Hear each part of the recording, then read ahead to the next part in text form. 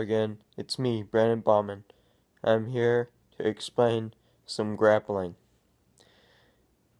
Today I'll be discussing some basics such as submissions and different positions and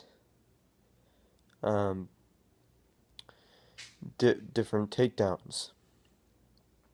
Now, here's one easy submission that you can do that will help you. Sometimes in the street you can just strangle someone with one hand, but that won't work very good, and it's illegal in the UFC or some other places like jiu-jitsu and some places that allow submissions. So a good armbar hold choke that just allows the hand over the neck, and then you pull your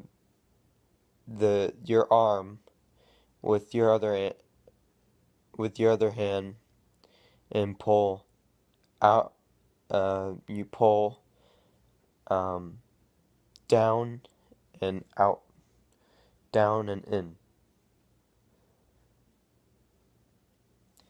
Now,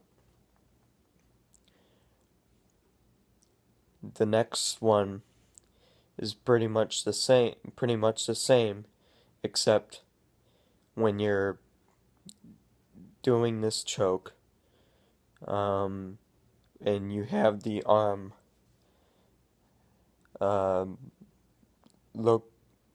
you have the arm across the neck. This one's called the rear naked choke. And if you have this choke on somebody, it's much more powerful because it cuts off a person's oxygen faster, because what you're doing is cupping your one arm, your other arm that has the arm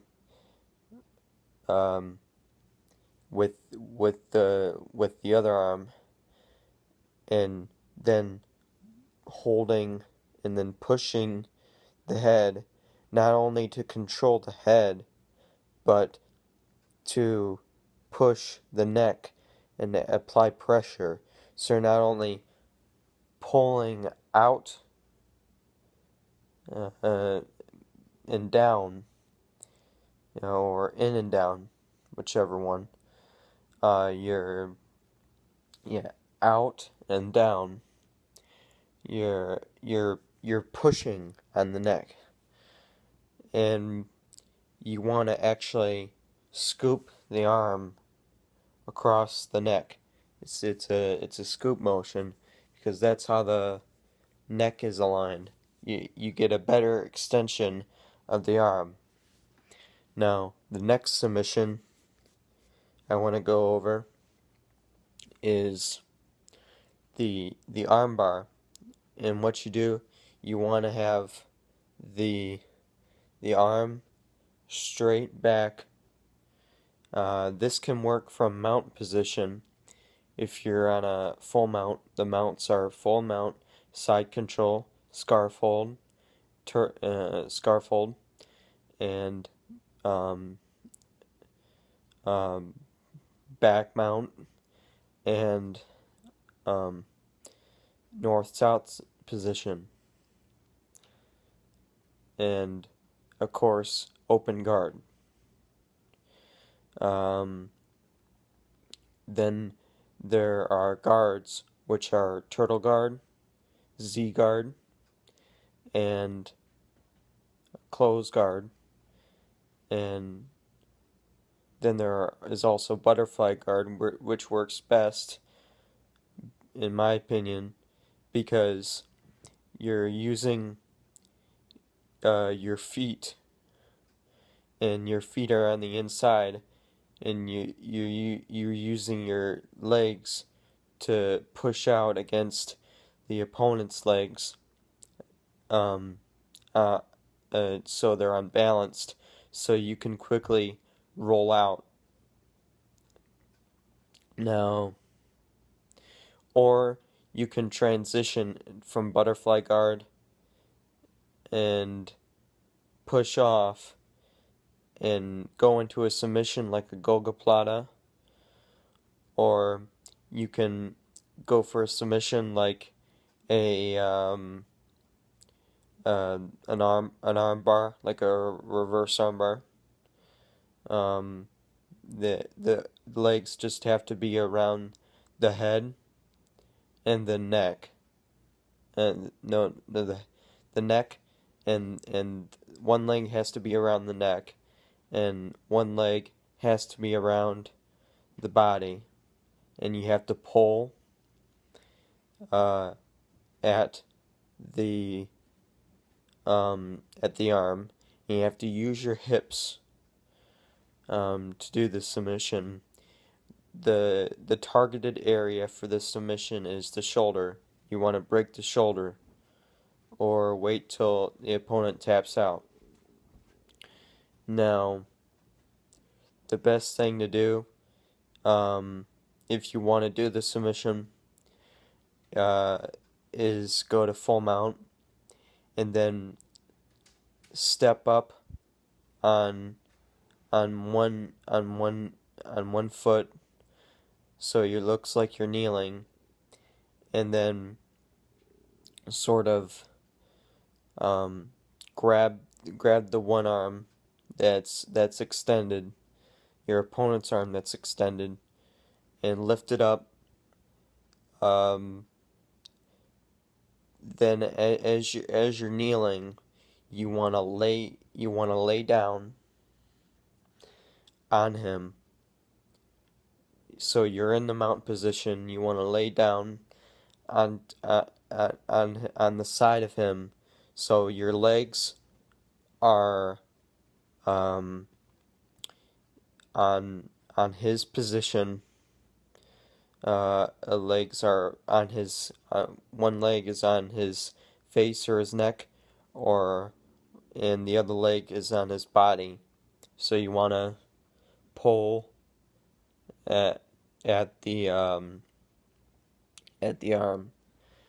Now, the next technique is the Kimura and the Americana lock, which are very simple.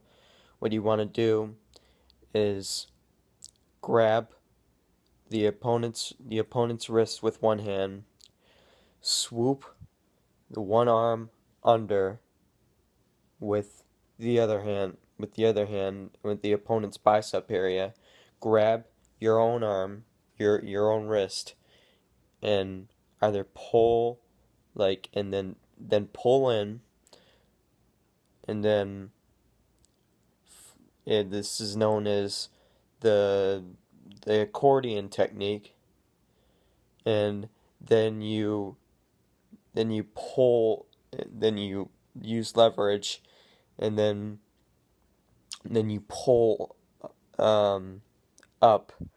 If the opponent's elbow or if the opponent's elbow comes up, whichever position, then that is known as the Kimura.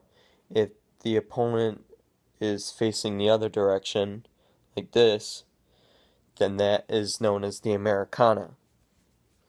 And I might be wrong on that, due to my training. But if you're another martial artist, and I get confused sometimes on the names, but I do know that submission. So Kimura and Americana. So if you have any questions, just or references, do that. And you can also watch other more other videos on that. Next thing I want to talk about are the takedowns. There is the single leg takedown, the double leg takedown, the hip throw, and the sweeps from the inside the leg and the outside the leg. And what you're doing from the inside the leg and the outside the leg, it's easiest just to fall with the opponent, like sweep the leg, lock the leg in, and then fall with the opponent. Be careful because the opponent might use your momentum, so you want to roll with the opponent.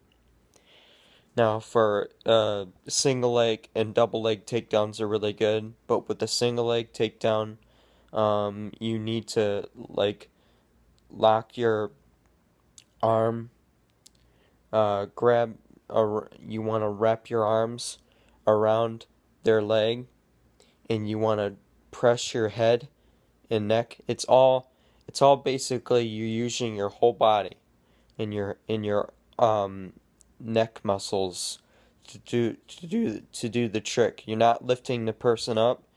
You're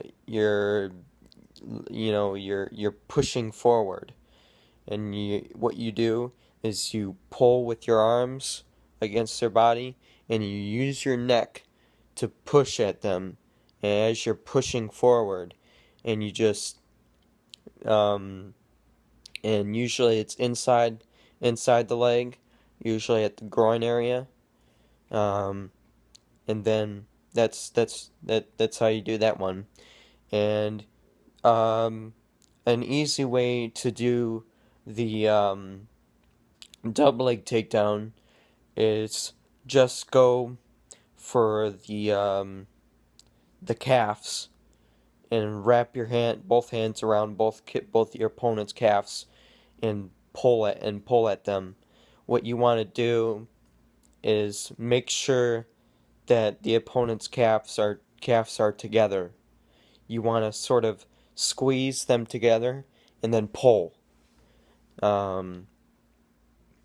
That's pretty much it for today.